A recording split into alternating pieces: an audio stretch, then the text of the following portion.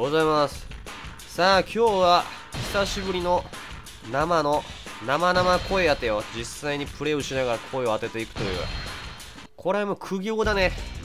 果たしてできるのかと言われればできないけれど、やっぱやっていこうっていうその意思見せていきたい。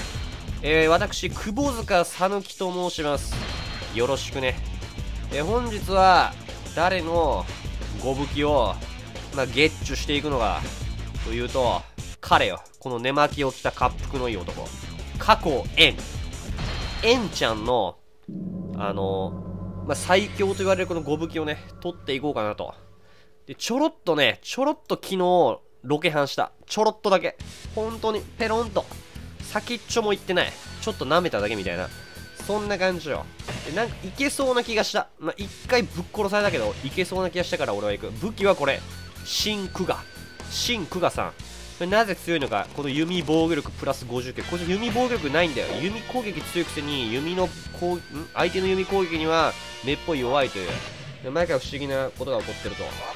でアイテムはこれ新乱舞書、これはもう絶対にいると。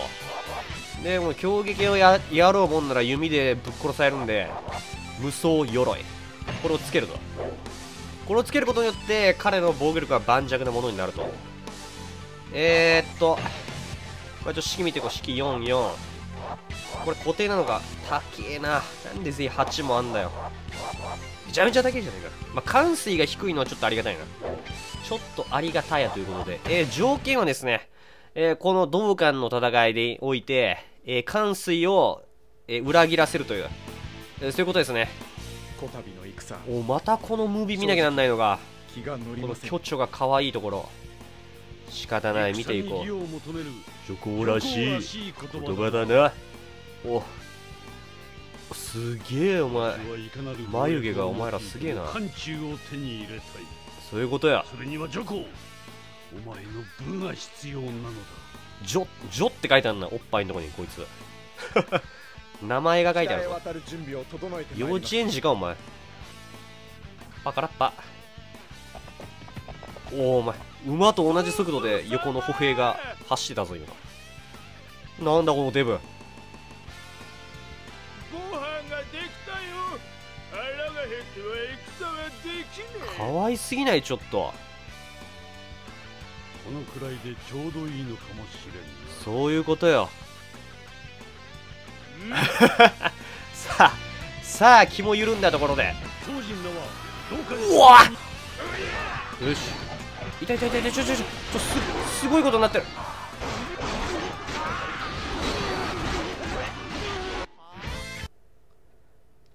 こんにちは。はい、もう一回やります。マジやられたわ。やられた。今日も京都でやられた。ああいう卑怯なことやっぱしちゃダメよ。卑怯なことはしちゃダメ。戦いにおいてやっぱまっすぐお互いとお互いは向き合っていかないと。信頼関係だよ、信頼関係。何かああいうやっぱりこうね、不和が発生するとついバランスって崩れていくから、そういうことを教えてくれた。カットだよこんなとこ。許せねえからなあいつほんとふざけやがってよ。ちょっといいじゃねえかあいつ。俺はもう許さねえぞ。めっちゃ怒ってるから今。さあ早くあいつマジ強えな。よし、さあ2回目よ。さっきあんなに喋ってたのに全部カットだろうな。もうオールカット、オールカッティング。所詮寄せ集めの軍、我らの敵ではない。うわー、また邪魔してきやがったなあいつ。どけお前どうでもいいんだよ。もうなんでこんないっぱい。ちょっと助けて。狙われてる。俺のケツがやはり狙われてる。とりあえず1体ずつ倒していこう。ここなかなかやるようですね。こうやって1体ずつ倒していけばいいのよ。無理するからお前ほんと邪魔しないでくれ。俺の攻撃のテンポの邪魔だけはしないでくれ。こうやって倒していけば、いた。こうやって1体ずつ倒していけば問題ないのよ。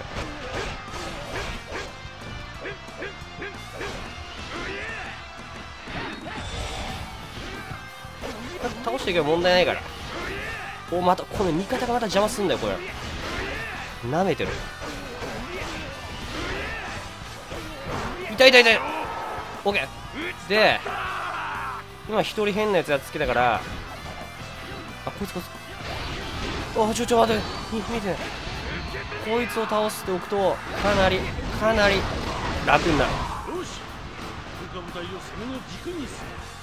バチョ来んなよ。バチョ、痛い。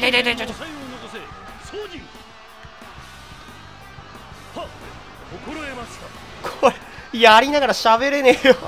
なんでこんな食らうんだよ。はい、頑張ってくれお前ら。俺はちょっとこの先陣のラインを上げていく。オッケー、気持ちがいい。この何この雑魚じゃねえだろこいつ。痛い。なんでこんないいタイミングで攻撃してくるの。これいいんじゃないこれ。あ、ちょっと残るな。なんだこいつら。おおなんか死んだぞ今。やるじゃねえか、あいつ裏切り者だな。さあちょっと回復が必要ではあるが、感性まだ来てないからちょっと回復します。なんか後ろから来てない。なんか追ってきた今。槍が見えたぞ。満金おじさんの槍が。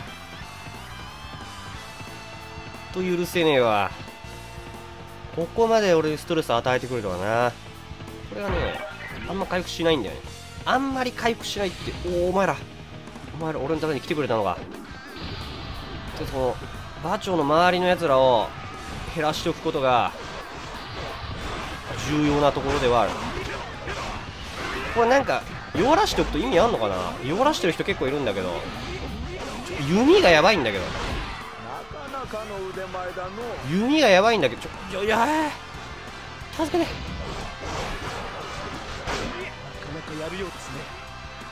すごい食らうねこのゲーム。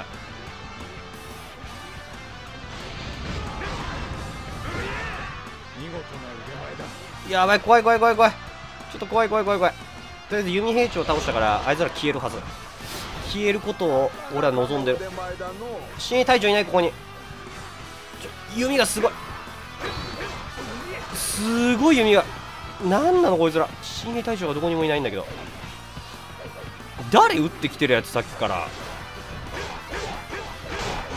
なんか執拗に撃ってきてる。ストーキングしたやつがいる。許せない。しかも死なないし。オッケー。おお、なんか肉まんが俺に肉まんをくれ。とりあえずこいつらを倒しておけば、あれが士気が下がっちゃう。なんなんだよお前。なんでさっき回復した分一気になくなるの。俺の食った肉まんがもう胃袋から消えた。ただいま胃袋から消えた。弓じゃない、俺が欲しいのは弓じゃない。あいつまで撃ってくる。痛い。すごい撃ってくる。あれ、お前弓じゃない。入れ替わってる。俺弓兵を攻撃したはずなのに。いや、来たな。帝銀が来たな。ちょっと体力がないんだけど、どうしたらいいのこれ。帝が来たな。入り口来てんな。痛い。このステージやばすぎる。俺なんで昨日ちょっとやった時クリアできたんだろうな。はあ、あん中に満タンの肉まんがあると俺はもう期待してる。そこに狙うしかない。ああ気持ちいい。すげえ気持ちいいぜ。やっぱり肉まん食うと元気が出るっていうのは分かるよね。肉食って元気になる。食うっていうことはいかに大事なのか教えてくれてるこの作品。とりあえずこの帝銀を倒したいんだけど、なかなか来てくれないし、関水も来てくれないし、倒しとくか。何今。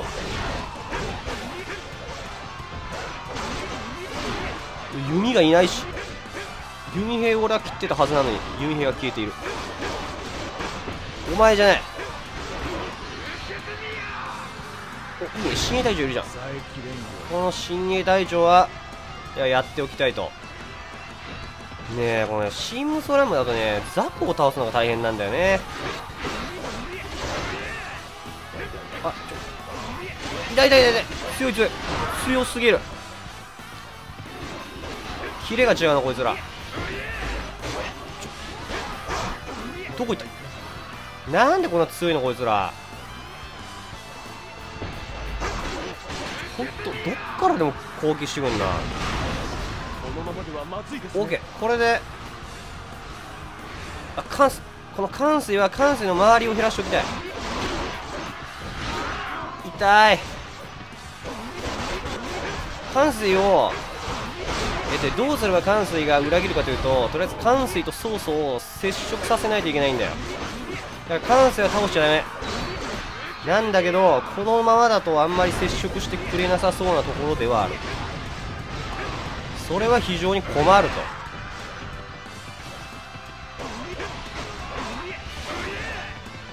なんか後ろから何なんだよこいつら。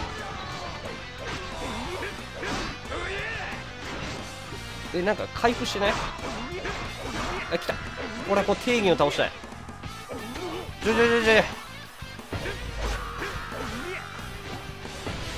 よし、お前だ。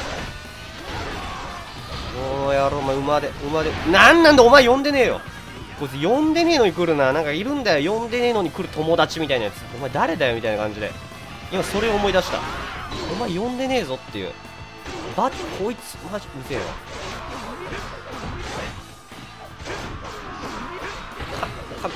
カメラが、お前じゃない、俺が攻撃したいのは関水と思って。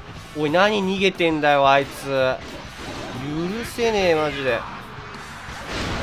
関水の式を、おお、来た来た、接敵した。関水と曹操が接敵、これが大事よ。この一言を待ってたわけ俺が狭間九郎なら言ってた。その言葉を待っていた。そこに、おい、定義にどこ行ったんだよ。あいつどこ逃げたんだあいつ。すぐ逃げるな家に。何してんのほんと。痛い。何なんだこいつら。馬長隊どんだけおんねん。結構倒したやろ。無尽蔵だなこいつ。信頼されてる。熱い。誰また弓がなんかちょっかい出してきてるな。なんだこいつ。お前死んだはずでは。生きてる。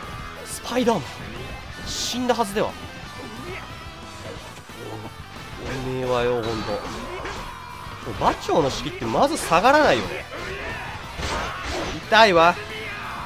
こんな後ろから攻めちゃダメ。おれおれ、痛い痛い痛い。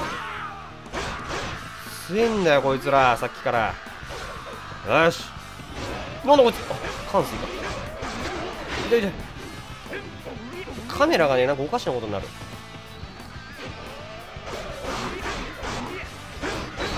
ちょっと弱らしておかないとな。関水に味方が殺されるからな。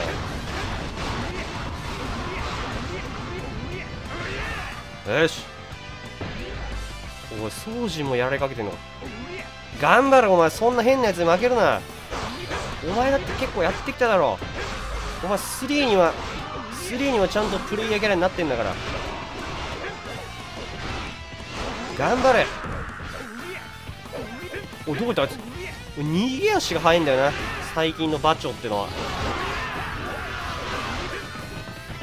さあ早く、とりあえず謀反さえ起こさせたらもうどうでもいいから、なんとか粘ることが大事なのよ。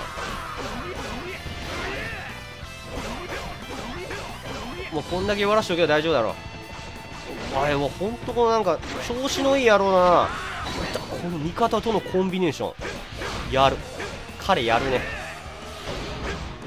うわ邪魔な。関水来なくていいよ。痛い痛い痛い痛い痛い痛い痛い。このコンビネーションやってきてる。関水に攻撃しないようにしないと死んじゃうから。彼すぐ死ぬから。オッケーナイス。その俺と宗人のコラボレーションアタック、友情タッグが始まってる今。おいどこ行ったんだお前。俺たちの友情はそんな。お前も何逃げてんだよ。楽しもうぜ俺と。よし、炎がマジで強えな。まあ、友情タッグはなくなったけどなくなっちゃったけど、でも俺はこいつを殺すと。よし、これでだいぶ前線楽になったろ。さあ、なかなかそうそうと接敵してくれないな。これ倒しすぎたのかもしれない。倒しすぎたゆえのノット接敵かもしれない。これはイベントが入るんだよ。久しいの完遂みたいな。こいつで肉まんでも取るか。16コンボ以上したら、これ俺が見たかったのは、そうそう、どういうつもりだ。ちょっと声がちょっとバグってんだけど、まあ昔のゲームだから堪忍してよ。そういうことよ。お前が喋るからよ、コンボが引き継げなくなったよ。さあ、こっからこれ、ね、16コンボすると肉まんか弓を出してくれんの。でも俺は肉まんが出てくれると信じてる。さあ肉まん来い。ほらな、肉まんに対する熱い俺の気持ちが今ここに届いたという形ではあるな。まあ本当はこんなとこ行かなくていいんだけど、まあ、あえて七に赴くという、それもまたこのゲームの楽しみの一つでは。いや、すげえ来たぞ。とりあえずこの無双ラインも頑張って撃つという。この辺はねあんま強くないんだよ。この一部の武将しか強くないから、この辺はそんなに強くないと思われる。わあ、なんかでも迫ってこられると怖えな。やっぱ最強モードって怖えんだな。最強モードは怖いということを今俺は感じさせる。強えじゃねえかよ、雑魚兵のくせに。どこ行ったんだよ、この敵兵が見えないと。ぶっ飛ばしてやるぜ。気持ちよすぎる。あんま強くないでしょ。この吹っ飛び方がやっぱりこのね、全然ウェイト。何こいつら、雑魚の方が強いんだけど。雑魚の方が強いはやめてほしい。痛い。まあ溜まったら撃つよ。溜まって撃つ。もう日常よこれが。よし、一人だけ飛ばすことができれば。なんだこいつお前どこ行くんだよ。もっと遊ぼうよ俺と。お、来た。でこれで痛い。これで貴重品が来るから、貴重品をゲットしようという。よし、こっからもう命をかけたデスゲーム。敵陣のど真ん中に何、確かこれかな、これだった気がする。あとは馬長をぶっ飛ばせばいいだけ。オッケー。さあ、もうこんな雑魚どもに用はね。あとは馬長。なんでこれさっきできなかったんだろうな。なんかさっき変なおじさんに殺されたんだよ。うわーとか言って。おお、馬長お前も死にかけてんな。俺がおお、待て。早いこいつ。いいバイク乗ってる。これはいいバイク乗ってる。ちゃんとうれなんだお前に言わない。あ、これもう勝ったわ。勝ちを確信した。ありがとうみんな。こういうことだよ。このゲームこういうこと。勢いが大事ってことだよね。敵の背中をいかに切るか。そういうこと。ルールとか、なんか正面から戦うとか、やっぱりそういう話じゃなかったな。かわいい。いい、あれだったな。腰の落とし方だったな、今。非常に。内ももが効いてる。まあいいんだよ、こんな情報は。このね、ゴブキが超強いっていう。なんだこれ。こんなゴミを拾った記憶がないぞ、俺は。なんだこれ、クガ。チャージ力11。うんこだな。これよ、このなんか、意識量のみたいなやつ。残属性が最強のチャージ6につくという。しかも攻撃力、弓攻撃力がプラスされ、攻撃範囲もプラスされるという。まあ弓防御力が欲しかったなというところではありますが、まあいいでしょう。こんなところかな。セーブ拾っちまったぜ。これでこの寝巻きのおじさんのヒエラルキーは一気に上がった。悪くないね。まあもう1本ぐらい取ろうかな。ちょっとそんな感じでありがとうございました。また会いましょう。